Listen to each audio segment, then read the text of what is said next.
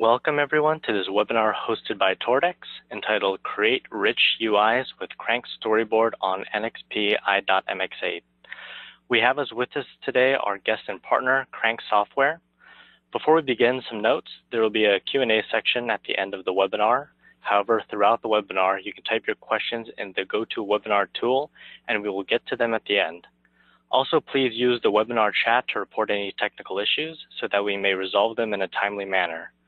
Finally, we will provide a public recording of this webinar at a later date. So let us begin. My name is Jeremiah Cordoba. I'm an embedded systems engineer at Toradex, and from Crank Software, we have Jason Clark, VP and co-founder, as well as Gary Clarkson, a FAE who will be presenting the main topic of the webinar today. Now, just a quick intro about Toradex for people who may be unfamiliar with what we do. In short, we make easy-to-use embedded computing solutions. We do this by providing reliable ARM-based system on modules along with the software. Toradex achieves this by providing a low cost to ownership, meaning reduced time to develop, market, and maintenance for the customer. We also have an active community site and developer site with documentation from all our developers. Finally, we have a dedicated global team of FAEs that provide support as well as do videos and webinars such as these. We at Toradex service a broader range of industries. However, we do have our key markets, as you can see listed here on the slide.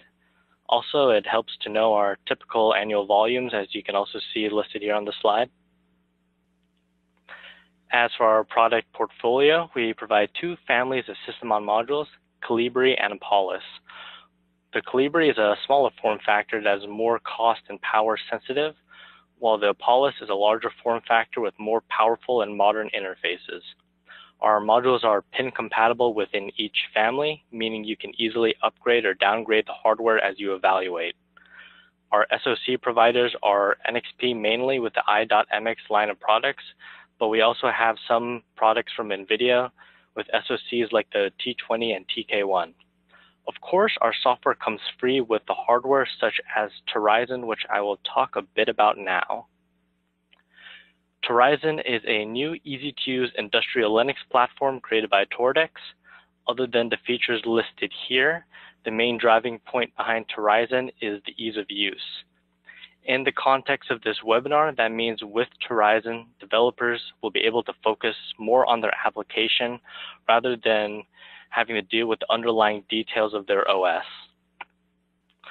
Here we have a quick list of the technology stack that's included with Torizon. The Torizon OS is based on Linux micro platforms by Foundries.io, another one of our partners. Like most embedded OSs, Torizon is built using the Yocto project. Torizon also features a container runtime engine provided by Docker, which is a key point of this webinar. Using containers, we plan to provide a rich ecosystem of partner containers, such as the Crank container that will be featured in this webinar. By default, Torizon will have a Debian-based container for a simple out-of-the-box experience that is familiar to most Linux users who may not be familiar with embedded devices. Toradex also plans to provide integration for most popular IDEs and frameworks, making development smooth and easy. Finally, Torizon will also feature various development tools that will also simplify the process. So in short, Torizon, as you can see here, architecture-wise, is a very minimal Linux kernel, as I said, built with the Yocto project. Its main features is the Docker engine, which provides a container runtime, and an over-the-air update client that is automotive grade. Most importantly, all software that is built in Torizon is open source. Torizon itself can be easily installed onto any compatible Toradex module using our Toradex Easy Installer, which comes pre-installed on all our modules. Now, before we move on, we're going to have a quick poll. You'll have about 10 seconds to answer the poll, and then we'll continue with the presentation. All right. It seems like most people aren't very familiar with the concept of software containerization, which is good because that's what I'm going to explain next. So let me elaborate a bit on the idea of containers for those who may be unfamiliar with the concept, as it'll be vital for Crank's main presentation. In short, containers can be thought of as a lightweight virtual machine. It provides an alternate environment that can run on top of your base OS. As the name suggests, this environment is an isolated package designed to be portable between machines. For Torizon, we use containers as an alternative way to package and distribute software applications. The end result is a highly portable application that carries its dependencies with it, thereby eliminating much of the dependency burden on the OS itself. Here we have a comparison between how a system on a traditional Linux OS compares to what we have on Torizon. As you can see, the main difference is that the various processes, as well as their respective file systems, are within containers. The processes represent one's application, while the file system is everything that an application requires in order to run. With the traditional OS, all the layers are heavily intertwined, requiring careful management of the overall OS over the lifetime of a project. Containers guarantee that an application will always have the right dependencies, thereby removing the well-known dependency hell that can arise with development. Also, since each container is isolated from one another, you can have two different versions of the same library on one system by packaging them in different containers, something that would be quite difficult to manage on a traditional OS. So, just to summarize, the purpose of running containers in Torizon is to put the focus back on application development. By packaging your applications within containers, you have less dependencies and management overhead on the OS, while having greater control over your application and the environment that ships with it. Also, since we use Docker as our container engine, this provides access to Docker Hub, a large repository of container images that can provide a base for any project, greatly speeding up application development. This is also where Toradex and partner-affiliated container images can be found. For further information on containers and how they're used in Torizon, we also have a previously recorded webinar titled Introducing Torizon that can be found on our website or the Toradex YouTube channel. So now let me go ahead and introduce our partner Crank Software, who will show how containers can be used for application development. Jason Clark will now take you on a deeper dive into this topic, but if you have any questions during the webinar, please ask your questions in the question dialog of GoToWebinar, and we have a Q&A section at the end. We're also interested to hear your feedback about this webinar. There's a survey you can fill out at the end, and I encourage you to reach out to either of us to tell us about your projects, requirements, or feature wish lists, and let us know if you're facing any unresolved challenges. A recording of this webinar will be available in the next week or so at toradex.com/webinars or at the YouTube on the Toradex channel. So without further ado, I welcome Jason Clark of Crank Software. Thanks, Jeremias. So I'm Jason Clark. I'm one of the co-founders here at Crank Software. I would just give you a quick little overview of what we're going to do here today, and then we can move along to the meat of the subject here. So I'm just going to quickly walk over who Crank Software is, why we came to be, what were the motivations, what our tool is, and then Gary's going to walk through a demo showing you how Storyboard can easily be used on the Torizon platform with Toradex. Crank Software is an embedded UI and development company providing services and embedded software. Our goal and purpose is to accelerate the next embedded UI experience. We have lots of customers out in the field today, and you're probably already interfacing with a lot of our customers, and you may not even knowing. Here are just a handful of some of our bigger customers, as some of the brand names you've already seen, and you may have interfaced with them before, but we're helping lots of customers at all different stages. So here you see some Fortune 500 companies, but we're dealing with so many small and medium-sized businesses and really helping them bring a rich user interface to life on these embedded products. We cover multiple markets. We have customers in automotive, smart home, medical, industrial. They're really all over the place, anywhere where they're building embedded devices. The problem is the same that we're seeing, is the expectation is so high now when somebody touches the glass of an embedded device that they're expecting that same cell phone experience they get everywhere else. So everybody's having this same problem in every market, where how do they move from these design concepts they have through to the engineering team and make them come to life? So Crank Software's been doing this for 12 years now as a company. The team that started it, myself included, have a rich background in embedded systems. We're headquartered in Ottawa, Canada, and we have sales teams and distributors throughout the world. So if you're looking to engage, we have people in most regions around the world who can get in touch with you and show you off what we can do here. As I mentioned, we are a product and services company, so I'll just quickly touch on the services side of it and then move back to the product. We do services on the user interface, and this is our world. We right from design through to development and prototyping and testing and optimization, all through all those different areas. We help our customers, big and small, get to market inside of here. But our main focus on this help is with our storyboard development software. So Storyboard is a UI development tool. It allows designers and engineers to come together in a single space to build embedded UIs. It runs on Mac, Linux, and Windows, so all the different environments. It's a full-featured IDE that allows you a single tool to reach all the different targets from an MCU all the way up to the richest powered MPUs with 3D graphics. The reason for why we did this was we were seeing so many problems, and what was happening in the embedded space was, especially with the introduction of the phone and the expectations growing all the time, the teams were changing a lot on how an embedded device came to be. If you go back 10 years or so, the engineering team would just take basic ideas, requirements, and start coding and develop everything themselves.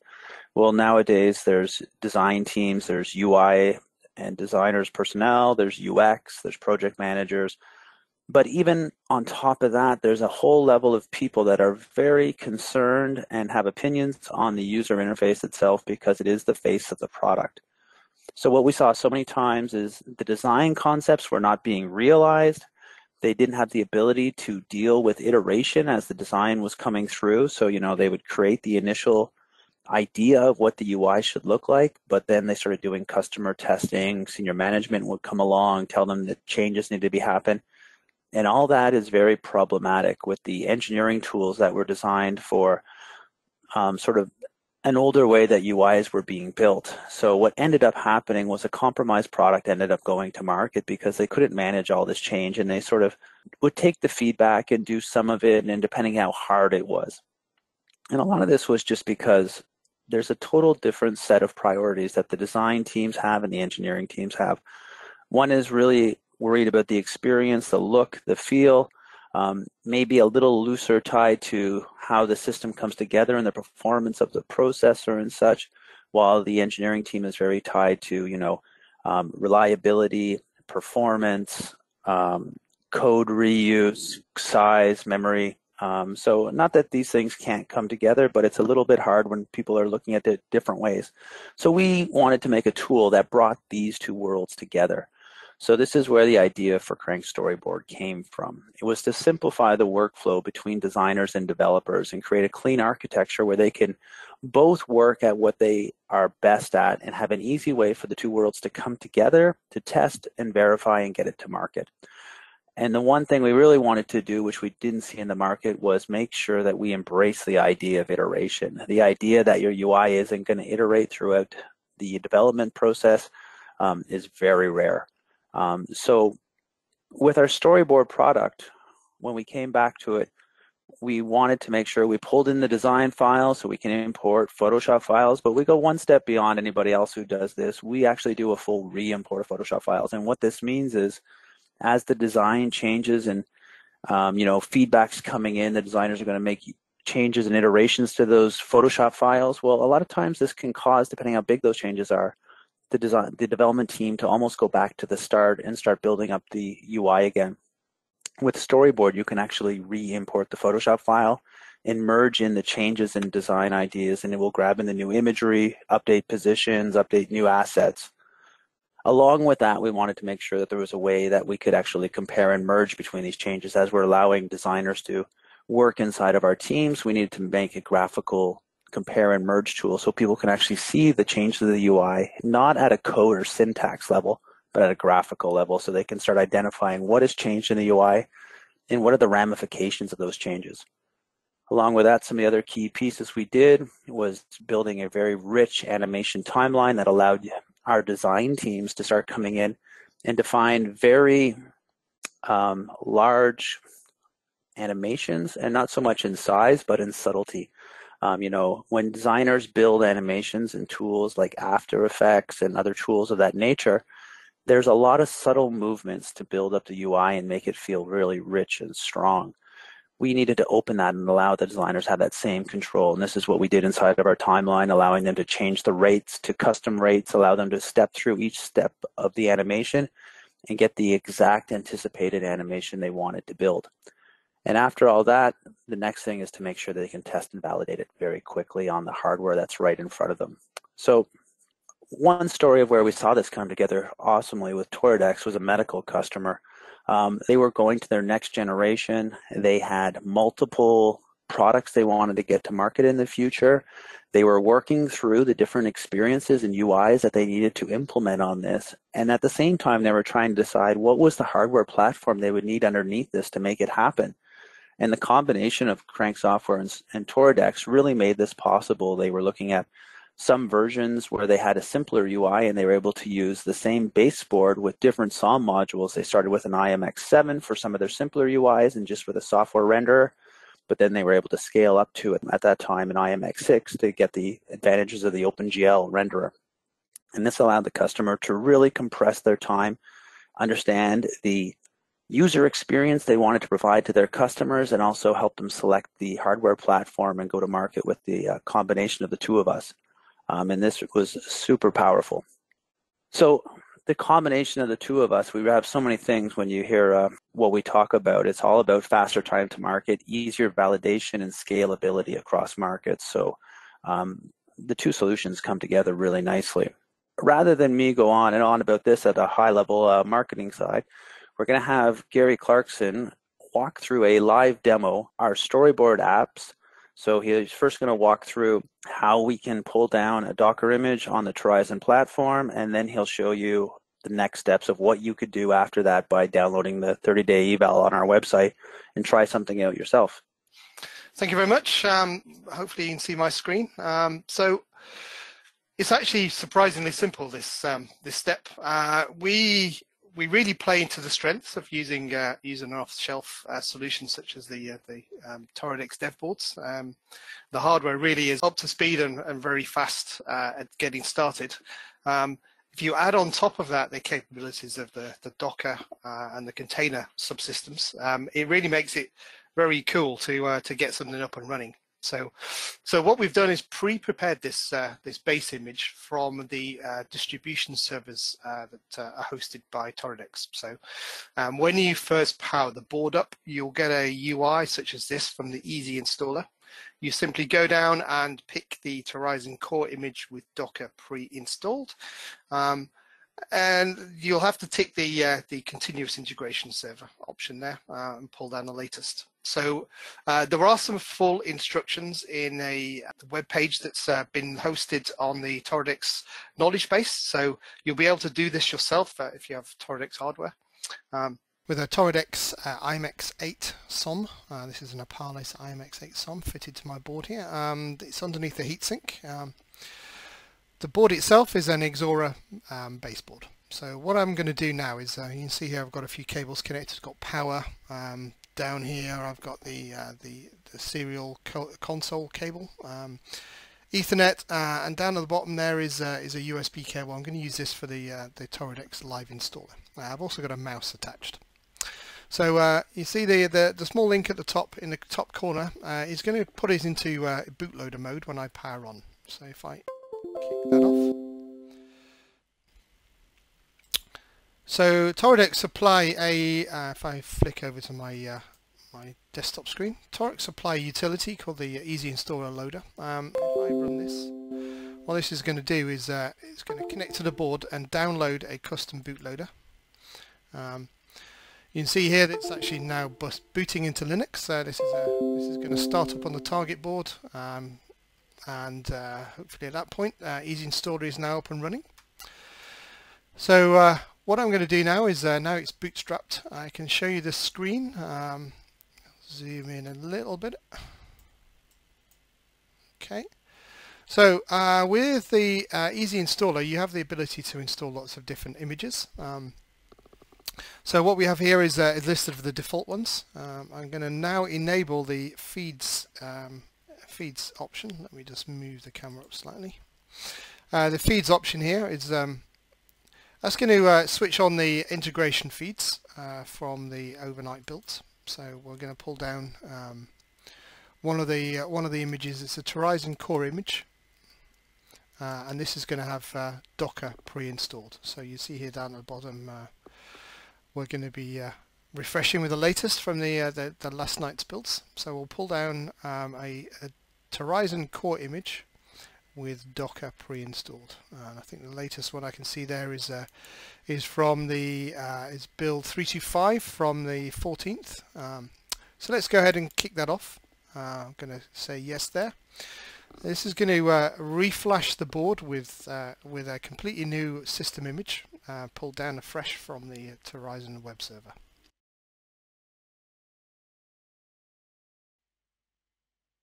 So when this has been fully installed, we're going to be able to remove the jumper. So take it out of forced bootload mode, and it should hopefully boot back into the new image, the Torizon image that we're just installing. So when that's all complete, we should get a dialog box up to tell us to reboot, which is, there we go. It's a little difficult for you to see on the webcam, but what I'll do is remove the jumper, and now we will power off the board. So if I flick back to my desktop, you'll see here that we're now going to hit the power on button, and we should see a nice standard Linux boot. I'm going to get rid of the Easy Installer we're not using now. So if when you have your board, you'll see the Torizon image coming up. This is going to be booting straight into an operating system, but it's a fairly basic empty operating system image. So what we're going to do is we're going to pull down some Docker containers. We're going to install them, and we're going to build up our system bit by bit. So the first step here is by default you need to log in, and the standard username is Torizon with a Z, and the password is Torizon. Now first time through it's going to make you change the password, so you have to enter Torizon again.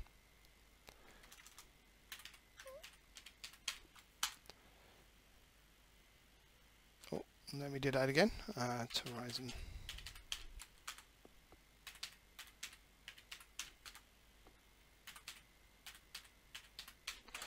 Okay, I'm going to choose a nice simple password. I'm going to use root, ROOT,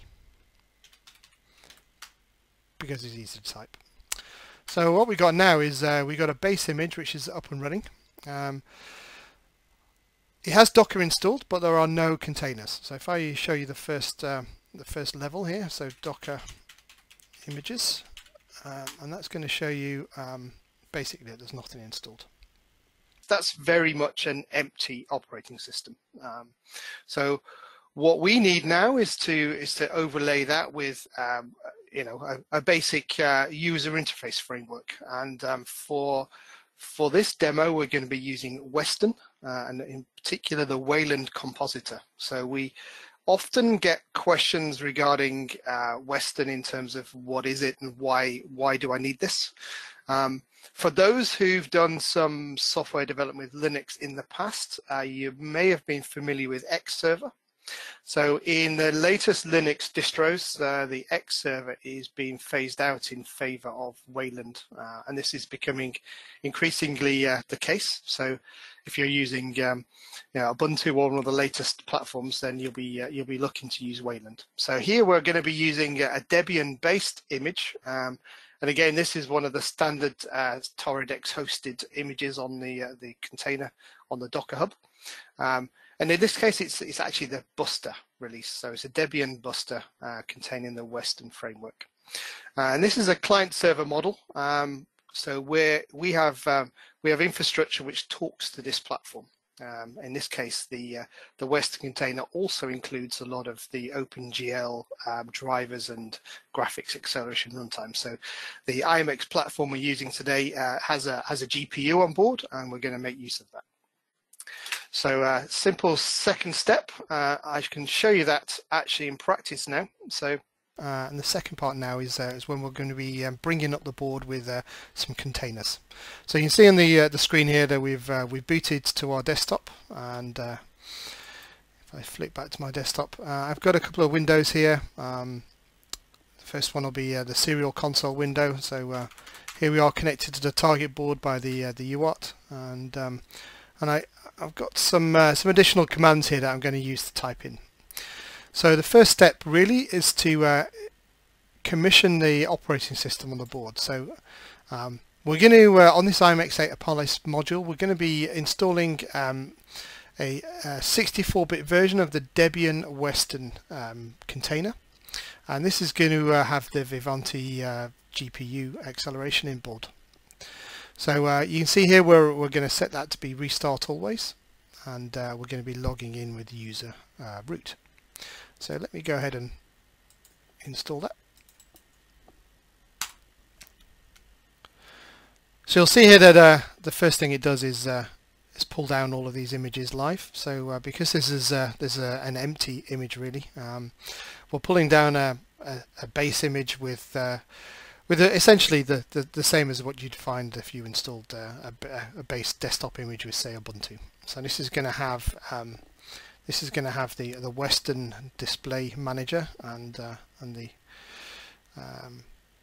platform is going to have all of the graphics drivers ready for us. But at this point, we're not going to have any applications loaded.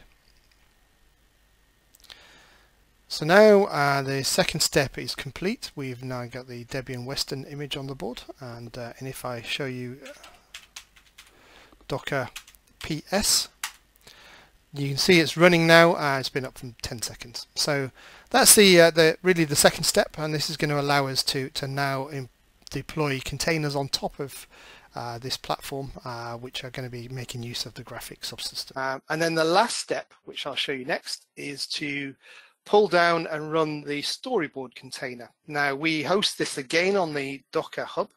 You can go and see this yourself, pull this down and investigate. Our storyboard container is much smaller. It only has links to the dependencies for the OpenGL and such, but it also includes our storyboard engine and some utilities and other applications that we use. A whole bunch of libraries for the Storyboard.io and Lua and various other things. Most of the features inside Storyboard are implemented as plugins, so you can include or exclude these as you need. And these include things like animation, media, 3D model support and 3D rotation, various other 3D effects, together with a launcher script, which is basically configuring the device interfaces for Storyboard, mainly which screen you're going to be using, and also which interface for inputs, such as the touchscreen. So the next step in our bring up is going to be involving deploying a custom application, a new application down to the board. So previously we've installed the base Western image. We've overlaid that with the Storyboard Torizon i.MX 8 6.1 runtime in a Storyboard container, Docker container. Now we're going to, you see here, if I flip back to my screen, we've been running the medical application, which comes with the Storyboard Docker image by default.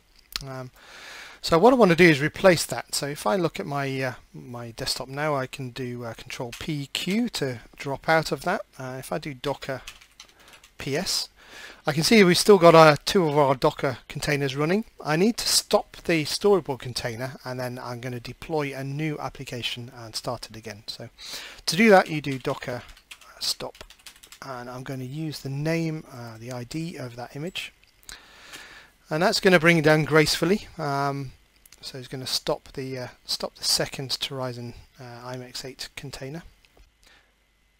There we go. And just to prove that that's actually worked, I'm going to do docker ps. So now we've still got just our base Debian Western container, and the storyboard container on top of that has been temporarily halted.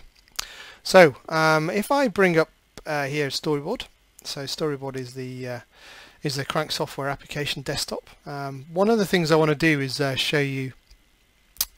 Let me show you another application that we're going to deploy. So here is a home automation application that we've put together for demonstrating 3D graphics and various other things. So I can run this on my desktop. This is it's going to launch in a simulation window here, and it's a very nice application. It allows you to explore and really engage with a model. We're using some 3D graphics here, some really cool graphics to kind of show the application. Here I can interact with it. I can say maybe change the lighting and that sort of stuff. So it's a pretty full-featured application. Really, it's going to show off some of the 3D capabilities of the i.MX 8.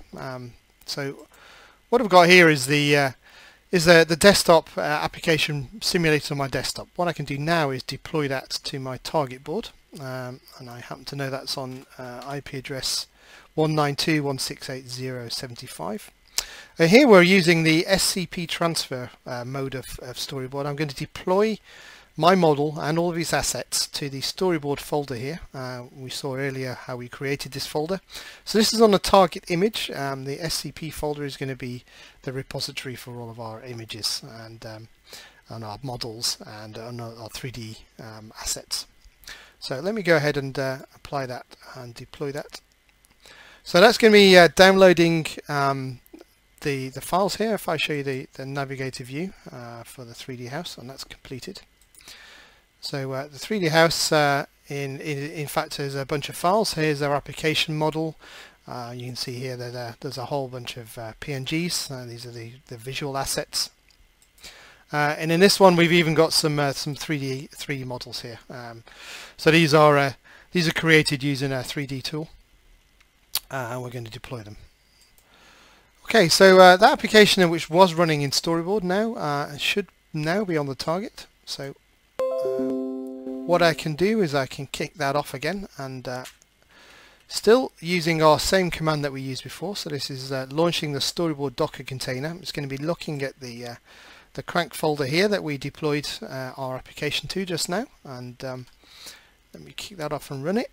And when I switch to our video camera view, we should see that application now has just launched and started running on the target. And again, I can now make use of all of these nice 3D graphics application elements. I can bring up some of the UIs that I was looking at before, and now we've literally deployed a new application to the board, and that's as simple as copying a bunch of files. So you can see really how easy it is to get up and running with storyboard on a platform such as the i.MX 8, and the out-of-the-box experience with the Torizon Docker containers and the core images from the Torizon websites are really very simple, and there's a few easy steps to get you up and running in no time. So if you have this hardware, I suggest you give it a try.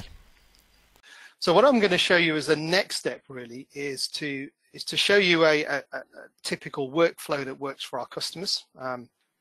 So in this case, if I just bring up storyboard as our application, so there are different ways of doing this. This particular workflow is going to be based on an import from Photoshop. So if I show you Photoshop here, so this is something one of our designers has created. It's kind of a desktop representation of a home heating controller, I guess. So it has a bunch of screens, maybe 4 screens there. And this is using standard Photoshop and a technique called artboards. So each one of these screens is modeled as an artboard. And you can see if I pull out the layers here, that it's architected and built just as you would imagine. So the bottom layer is the background, if I turn that on and off. And then on top of that, we've got the kind of content layer in the middle, and this top layer is a shared navigation element, which is common to all the screens. So what we can simply do is import the Photoshop model straight from the PSD file. Here's one I was just looking at.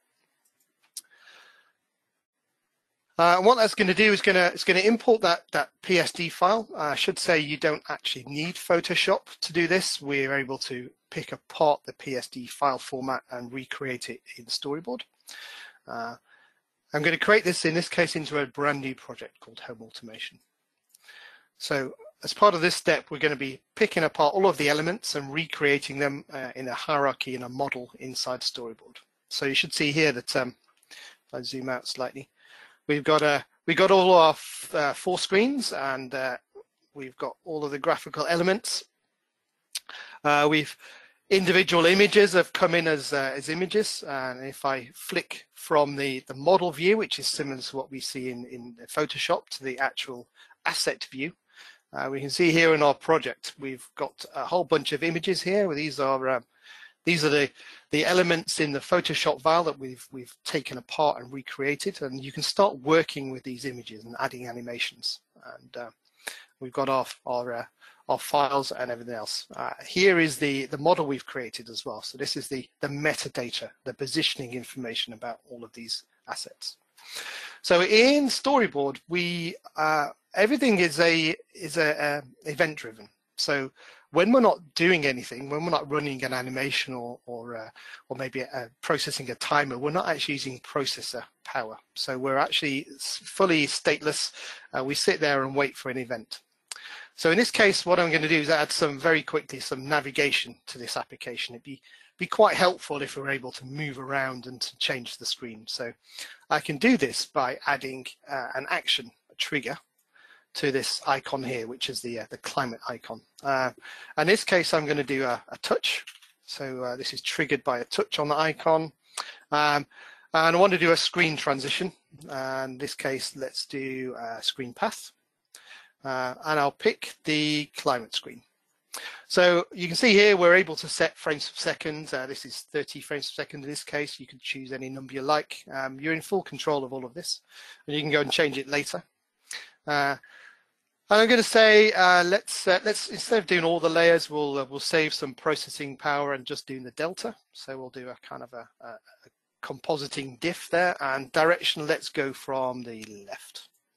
Okay, so you'll see here that I've now got an extra trigger event linked with that action. So I can quickly take that and copy it to the other 3 navigation options here. In this case, let's look at the security one. So I'm going to make that transition to the security screen. And similarly with the calendar, and finally with the settings. So if I just save that now, what that's done is added the navigation, and we actually really encourage the designers, the industrial design teams, the graphic guys to do this themselves. It doesn't require code to do this. It's metadata, and it's really easy for them to do with a little bit of training we offer to get really quite a long way through the design prototyping process without having to generate code. And one of the real powers of using Storyboard is that I can now simulate that on my desktop. So I just clicked on the simulate storyboard screen, which has come up on my second monitor here. So we've now got an application which is running on the Windows 32 x86 OpenGL accelerated version of our runtime.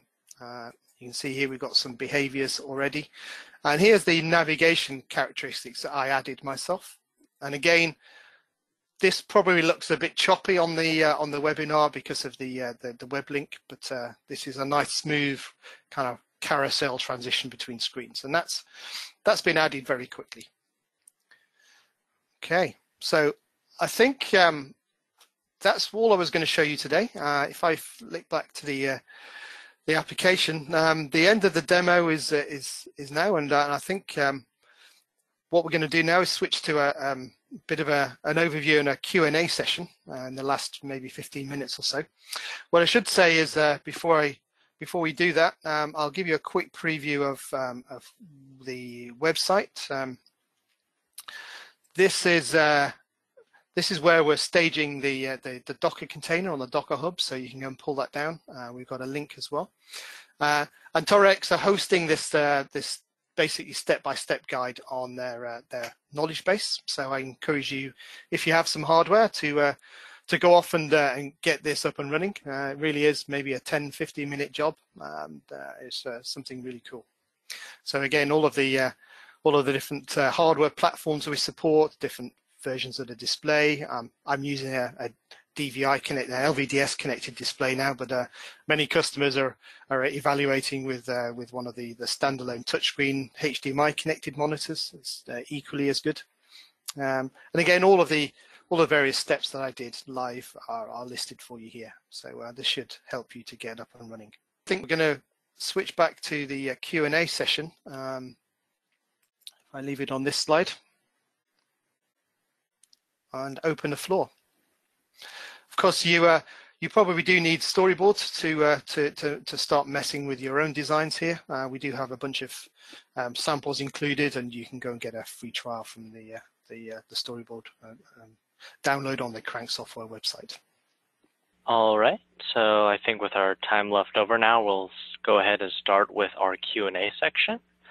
We'll go ahead and start with the questions that were already asked during the presentation, but feel free to ask further questions as we go through the current questions. So, Gary, I think there's a question for you. What happens if you don't have a GPU on the hardware you're running Crank?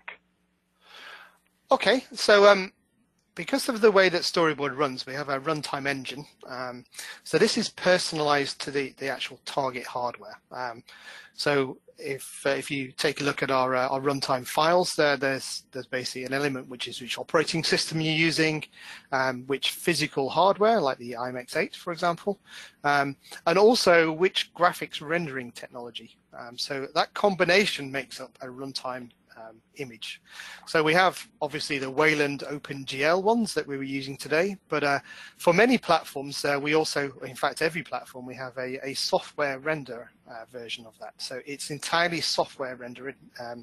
So we don't rely on any GPU hardware, and so this is able to run on pretty much anything. We have actually find this is very useful for, as Jason mentioned in one of the sample customer scenarios before, we get customers where they really don't know which hardware they need. So they'll maybe have one of the Toradex Calibri modules for an i.MX 7 ULL, i.MX 6 ULL, or i.MX 7, or maybe a i.MX 6 quad core and i.MX 8, and run them side by side and decide whether they need GPU or not, whether you can get a cheaper device, or whether they do really need a hardware acceleration. So we have a separate runtime for each combination of OS, target, and indeed graphics rendering. So hopefully that answers the question. Okay, and then our next question is also for Crank. Is an OS with a smaller footprint supported by Crank, for example, FreeRTOS or Zephyr? Shall I take that, Jason? Sure, go ahead, Gary. Sure. The answer is yes. So we've shown running on Linux here, so we also support QNX. We also support Windows Embedded, so Windows CE. And increasingly, we're moving much further down into the microcontroller territory as well. So on platforms including the i.MX RT and other kind of essentially Cortex-M class platforms, we support operating systems for real hard FreeRTOS based operating system, something like Integrity. We've got UCOS 2 and 3, real RTOS platforms, so not without an operating system. In fact, we can even run without file systems as well. So this is real flash based. So yes, we go down to Cortex M4, M7. We use FreeRTOS and other operating systems. The main dependency for us really are some basic OS constructs, such as the concept of a task, memory management, some of the semaphores, and crucially queues. We use queues to send messages between the tasks. So as long as an operating system is able to do that, we've got the ability to run on it. Okay. Let's see, the next question, I can probably answer this one. Which Toradex platforms does Crank currently run on? So we have this information on our knowledge base page about this webinar. So far, we have it for the i.MX 6, i.MX 7, and i.MX 8. And all of these platforms also do have a compatibility with Torizon. So, okay, the next question, and for Crank again. How does my code communicate with the UI/hardware? I'll take this one, Gary. So Crank software, as Gary mentioned, is a runtime engine, and so we're not compiling code each time that the user does something. We do this by creating a model. So there isn't code built in inherently. We do have a Lewis scripting engine, and in some places we do have customers who put code in when we go to very small platforms and a scripting engine doesn't fit. But by default, what the users do is they use the scripting engine to manage the sort of UI area of logic and what they need to manage in the UI, but we try and push customers to a nice clean solution where they separate their UI and their business logic. So the business logic is probably in C code or C++ or however they might be managing all that other information for how their product really works, and just sending events to the storyboard application and receiving events from us back. So this is all done over our communication channel called Storyboard.io. Storyboard.io is a messaging system that goes across any of the operating systems we support. It allows customers to serialize a message, send data, and have it implemented on the other side, and then also receive data back from the UI depending on the user's changes or feedback on the requested changes to the UI. So this pushes customers, or enables customers to make sure they do create a nice clean UI. Separating the UI and the business logic, we feel, is imperative to design iteration, and allowing the design team to move forward without the system team being in lockstep and serializing the development platform. So we find this really helps our customers take their timelines to a much faster pace where they can get to market a lot quicker. And in fact, we provide a library that you link into your code, which is basically the pipe. You can send and receive messages, and it's very straightforward. So yes, it's implemented in the back end as a shared library that you link. Okay, and let's see, our next question has to do with development with Crank. The person asks, how long does it take for one person to create the GUI shown in the demo? The GUI shown, so the original GUIs were actually, this is a really neat thing about what we've done here. The 3D house and the medical demo that you saw were all done by a single person. That's one of our graphic designers in-house, and this is where we live what we preach. All our demos are actually done by graphic designers that aren't coming from the code world. So they're all sitting there building their Photoshop files and doing the entire demos. And this is one of the reasons we feel our demos look so good, is because we're able to allow our design team to just sit there and work away at it. As far as those ones, it's always hard to compare this to a real customer, but those are probably done in the order of a weeks with iteration on the designs for those things. But it's not a fair comparison to a real product because we're not building any back end. But I do believe that we are still rapid speed faster than the other solutions in the market, just because of the once you unhinge the requirement to write all that code in back end and build it, it allows your UI to move at a rapid pace. And what people don't always realize is what comes out of that is, if you're not waiting for that, you can have the UI built and ready to interact through the messaging API much earlier. You can already be testing the UI through the event API, but this allows you to start getting user feedback on the real product in a real scenario a lot faster and easier, rather than waiting for all the code and all the system ends to come together before you get that feedback. And I've seen this in so many different applications through my career, where late in the design process is where the feedback starts coming in, because it took the engineering team, because they were building both ends at the same time, a long time for the entire product to be realized.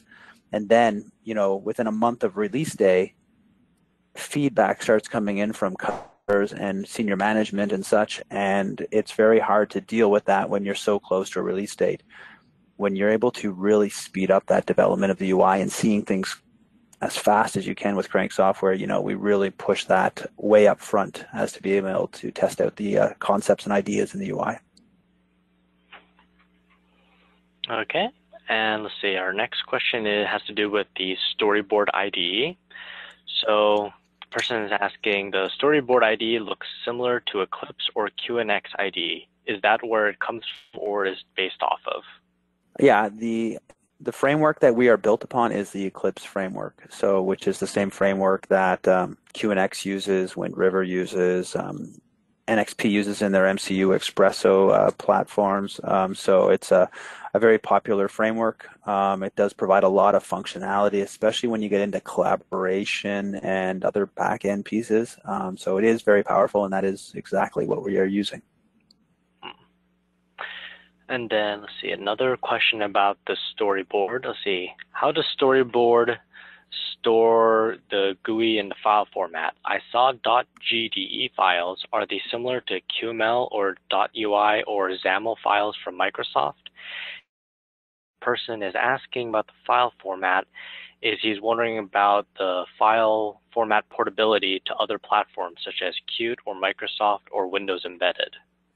So we have multiple ways of storing our solution. So the GDE file that you saw in the demo while Gary was showing that is our representation in the tool, and we keep a lot more information inside of there that we don't put in the embedded target just because it's not required.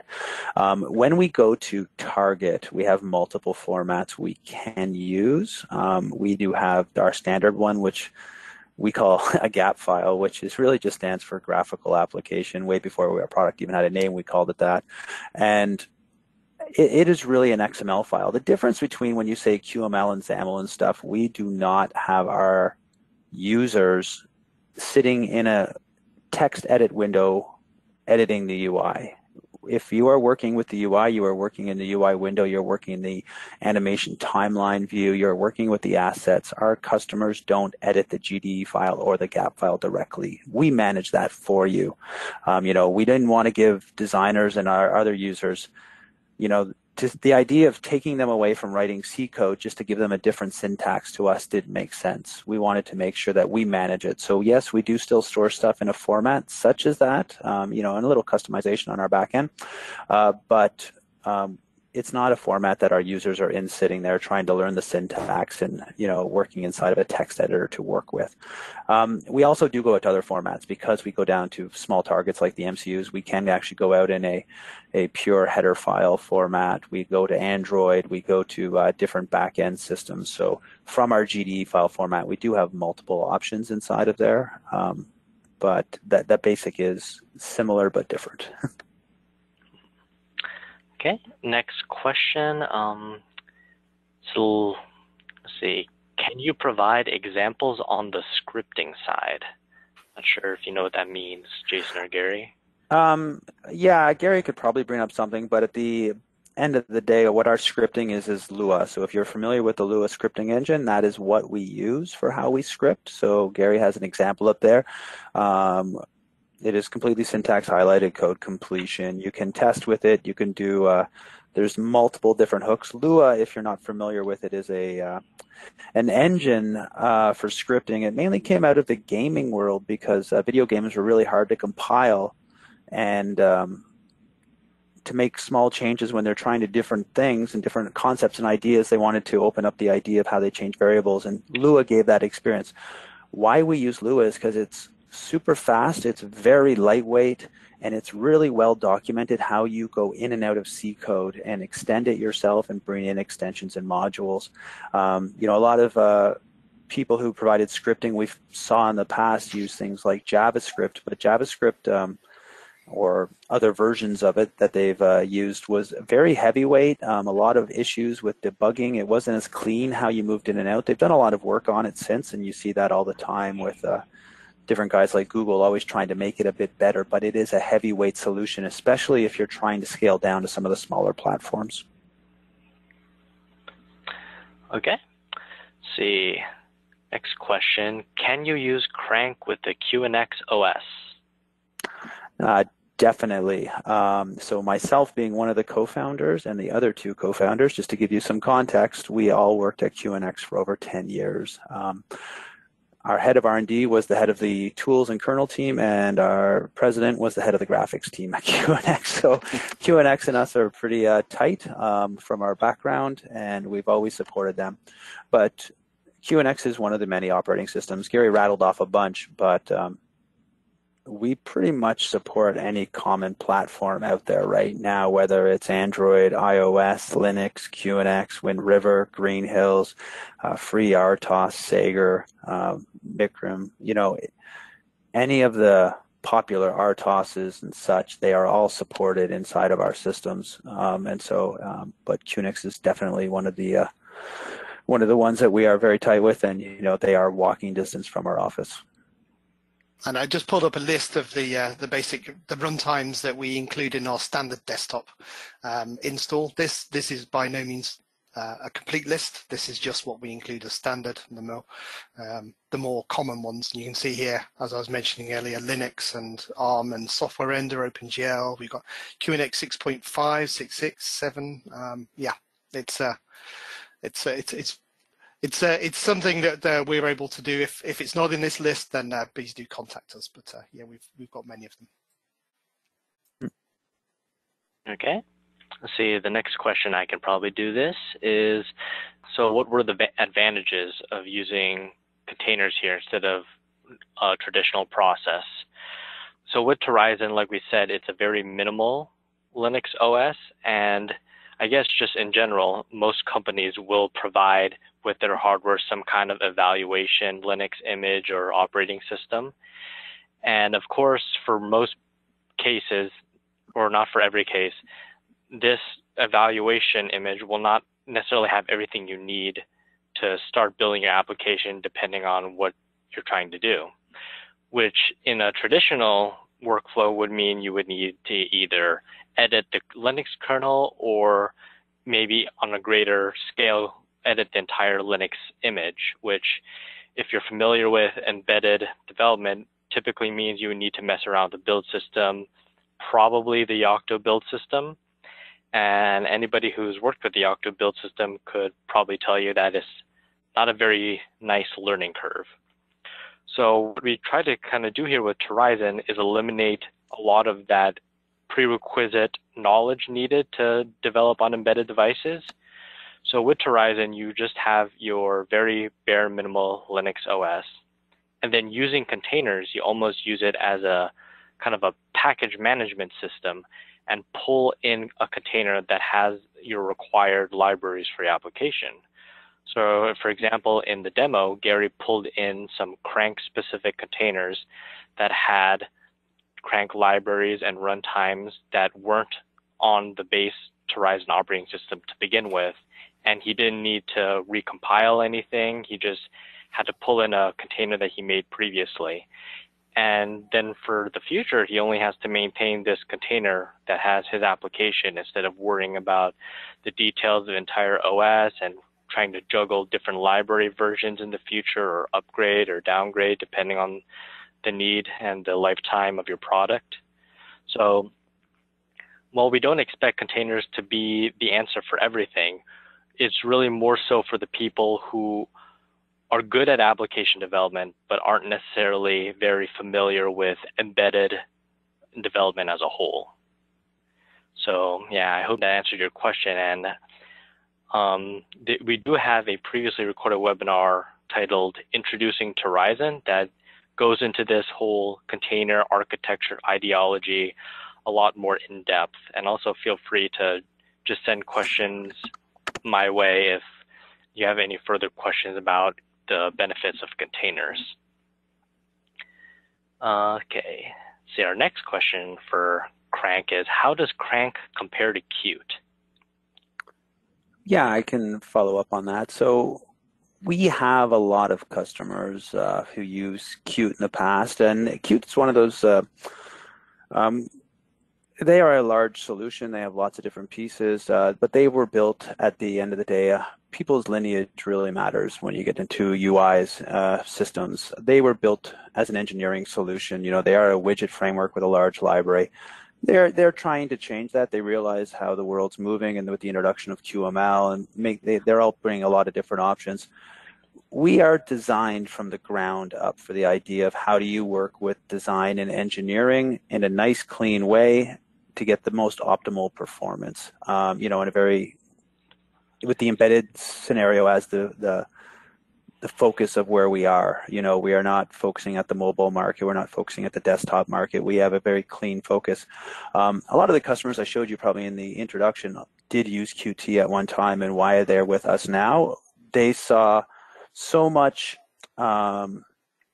change in how fast they were able to try out ideas, test ideas, and build their UIs, but at the same time also the ability that we gave them to scale across from an MCU platform all the way up to the highest level GPUs and CPUs out there today, and then tune the performance on those embedded systems. We use a fraction of the memory. We are a faster development process, and we get a, you know, pretty much every test we've ever had, we do get a better performance. So all those solutions come together to make a very compelling offering. Right, and see, next question, and I can take this one, is what is the minimal flash size required? So with Torizon, the typical flash size, and this does change depending on the module you're running it on, but it's about anywhere from 100 megabytes to 150 megabytes about last time I checked. Though that is just for the base Torizon Core OS, you still need to account for the size of your containers that you're pulling. For example, I think, Gary, you said the Crank container was 150 megabytes about? Yeah, and if you add on top of that the assets, on my screen you can actually see the Western is 170 meg. That's the kind of the core, and then there's storyboard runtimes and libraries are on top of that. It's about another 214 meg. So yeah, it's approximate. Depends on the application. So this of course goes back to the kind of pros and cons of containers. Like I said, a container can be thought of as a lightweight virtual machine, but of course that does mean there is still a little bit of overhead compared to if you were to run this just natively on the OS and not in a container. So really you do kind of have to juggle the pros and cons of whether you really want a slimmed down system without containers, but then you have to juggle all the details of your OS, or you can live with having something in a container where you can just really focus on your application instead of the entire system as a whole. So, okay, and our last two questions, and they're actually similar questions, so I'll kind of combine them here. How is Crank software licensed? Is it a developer license or a per device license? And can you give an idea about the amount or cost? Yeah, so Crank software, yeah, we are definitely a commercial product. We do have a developer license, and we do have a license fee on the release. The developer license is comparable to most other products in our field. You know, it's about $6,000 plus support and maintenance on a developer seat, and that's in US dollars. That would be a very generic, you know, if you bought one developer license. Just to give you an idea. The license rights, that's hard to talk about without a scenario or understanding the system. We do have per unit fees for people doing low volume, or depending on what makes it, so we can do a like a per unit license right, so you pay per the units you release. We also have buyouts and different options. At the end of the day, what really matters is we are very flexible, because we have customers who are some releasing, on a high-end medical unit, 10 units, and we have customers who are in the million of units as far as release. So we have to be very flexible and open to understanding how our customers work, and different models for how we deal with that. So it's if you have questions a little bit deeper, we definitely reach out to sales@cranksoftware.com, and we can give you what that pricing looks like in your scenario. All right, so that was the last of our questions here. We went a little bit over time, but I wanted to make sure we got to everyone's questions. So thank you everyone for attending this webinar, along with our partners at Crank for providing the main topic. Like I said earlier, there will be a survey at the end of the webinar. I would really appreciate if you could fill out the information there and provide feedback. And also, we both said, if you have any further questions that you think of later for either us or Crank, please let either company know, and we can get back to you on that. Thank you everybody for attending, and have a good day.